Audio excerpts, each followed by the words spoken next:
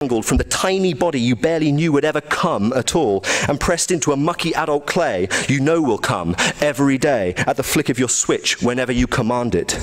This is exactly the condition I used to avoid, which I thought was impossible as poetry or as anything that is the meaning I am desperate for, yet now it is the only one that I make work hard. 5. Whatever manoeuvres in repression we fund in the short term will prove invaluable in the event of actual revolution. After the menacing from Blair Gibbs, the head of crime and justice at the Policy Exchange, who said in response to the disclosure that police overtime payments went up by 29% between 2002 and 2006, that overtime payments for the police have, quote, spiraled out of control, we can suggest that the case for overtime for the police is implicit in the need to be prepared in case the revolution should come at night. The clearance of this square is a practical demonstration of the inadvisability of imposing restrictions on police overtime payments. 6. A modest spike in public fear would begin to compensate Rupert Murdoch for the embarrassment we caused him right at the very sensitive moment when he and British Culture Minister Jeremy Hunt were trying to consolidate his control of the British media, when it was revealed in the press that we had hushed up the phone hacking under Andy Coulson at the News of the World.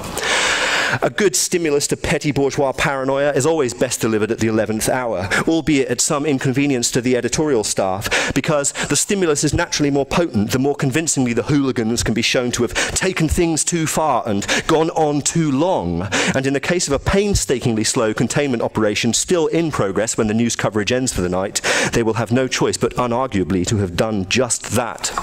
This is another natural basis for ring-fencing police overtime payments. 7. It will be an exquisite additional goad to Gaddafi and Mubarak to make them watch the police of their enemy doing with geometrical impunity what the police of Benghazi and Cairo weren't allowed to do. In some small measure, it will help convince the Chinese that the pressure we exert on them in public over human rights really is just for the purposes of domestic political propaganda back home, which may yet lead to a thawing of relations between Vodafone and China Mobile.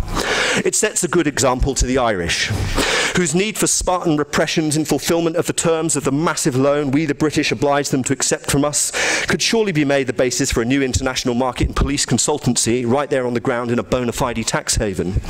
8.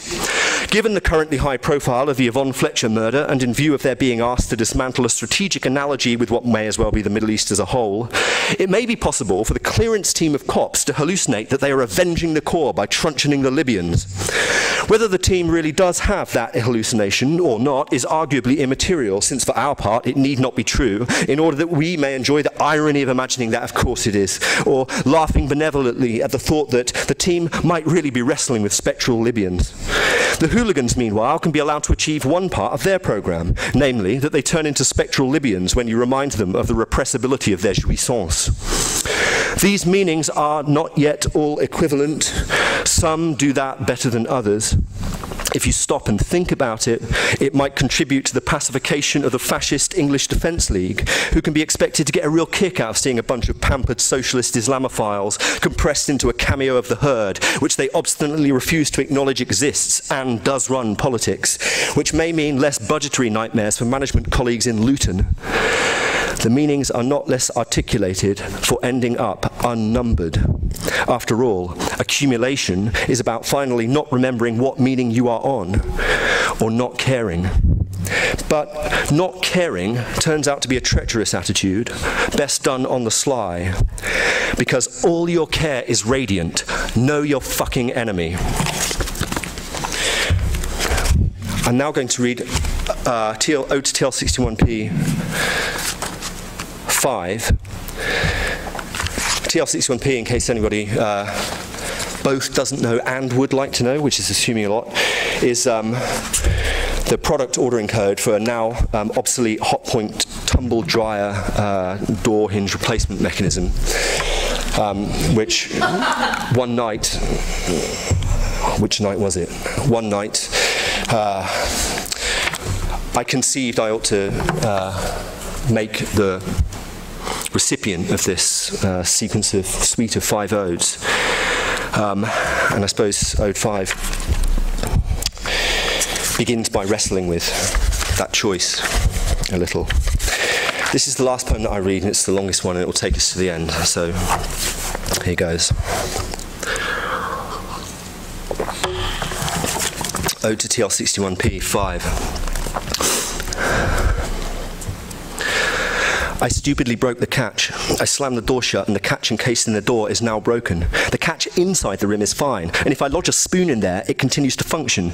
But obviously then the door isn't closed. I'm having a nightmare finding a replacement door. I have managed to take the door off, but I can't seem to get the door apart to remove the catch itself. A liquid sieve was slicked on, mock extinct. The grating is a waste grown empty, ground up in the missing cogs. The ultimate multifacets grow facetiously immortal, for who knows well, it isn't. She wants more than that, and so should you. Please, as if gradually, read all the notes on your coding notice. It's good to know the worst. It's good to know it's only that.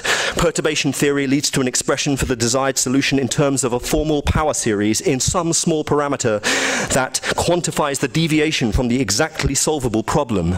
Love can be trusted not to fade, as also faded out to trust. Devour the wind that just washes over you. Its meaning is its filling. Your reflection in glass blown into the shape of your face to accommodate its progressive jutting. Cracks appear and your shambolic argumentative scream learnt fresh from orgasming. A rondo to oblivion, d'exécution transcendante. Excess levity leads to an unblessed strain injury for the dozen or so marketing executive secretly pretending to get really good at free improvisation. They're out back. Whatever the fuck that thought is, get it back. Commissioning variations on your theme. The screen blinks, Yemen for cubist. Get it back. Mortality is scrambled to the précis of our meaning to make life comprehensively succinct. The immutable is better than the mutable. The inviolable is better than the violable. And the incorruptible is better than the corruptible. Look at teeth, or Africa, or Wales. Look at yourself. You don't need to be Dante. I go onto the mound. It is snowing a bit. The fence at the corner is obscurely associated with being loved and doing the creosoting for a meagre sum, which I think is a lot, but is also a way of rounding into the street with your feeling of disappointment. Twigs scratch and knock on it, later redone in local colour. People are dragging back the sled. On the top, the snow is packed onto the muddy grass, oddly hard by all those feet.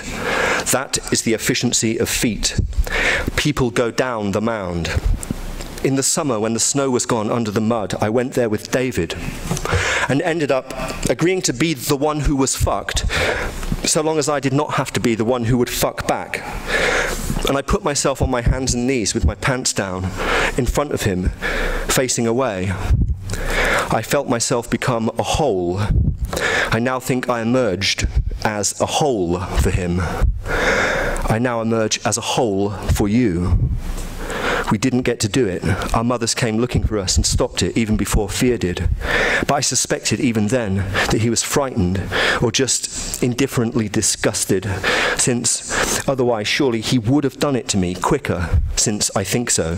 But I mean that him fucking me would have come first, but not me fucking him or our mothers. We should have made our mothers come too late. I heard that he told people about it and I was angry because I was ashamed at having again capitulated to secrecy. Secrecy was my enemy, like God engrossed in someone else. In the caravan in his garden, I tried pressing him to agree to one last fuck without touching with his father figure, who was the man I now give a cartoon nose, white skin, a beard, and idly established was 40. I'm colouring in his hair. It's brown. It wasn't love, but it hurt and left me complex. I am a real hole for you, not a barely noticeable flimsy crack. David had a stupid way of laughing and a fucking ugly blush. Hastened defections.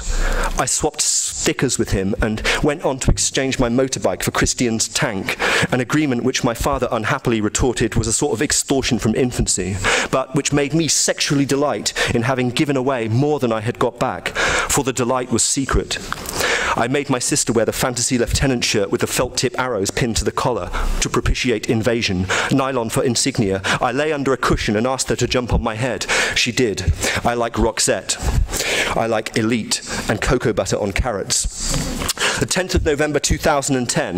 The police smack the people in Merrion Row, doing their jobs justice. At Millbank, the windows are booted down, voiding reinforcement.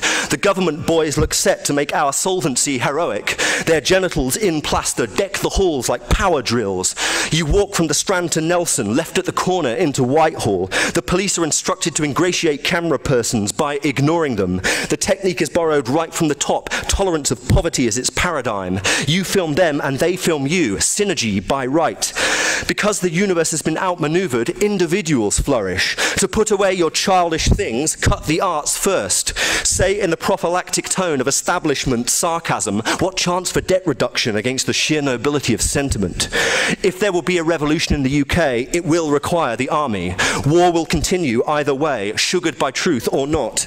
Love is not the unswerving professional bias of police dogs. It has to be made from scratch at the first indication of its possibility. The French have their avantage acquis, as we in turn have ours. À peine rentrés les lampions, voilà que tombent les bons. If we don't fight now, the super rich will harden into sultans. Deeply and truly, fuck them, one-way receptacles. At the corner of Parliament Square, the teenagers are standing on bus shelters. They are shouting for what they believe and feeling what you never will. Think of the anger you waste on gifts that might be used on money.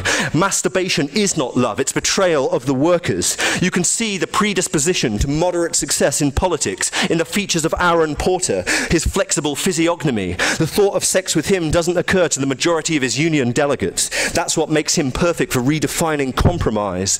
The wall of glass smashed in looks like what Wordsworth saw in the flint windbreaker lying on the empty floor. To be a shard of broken glass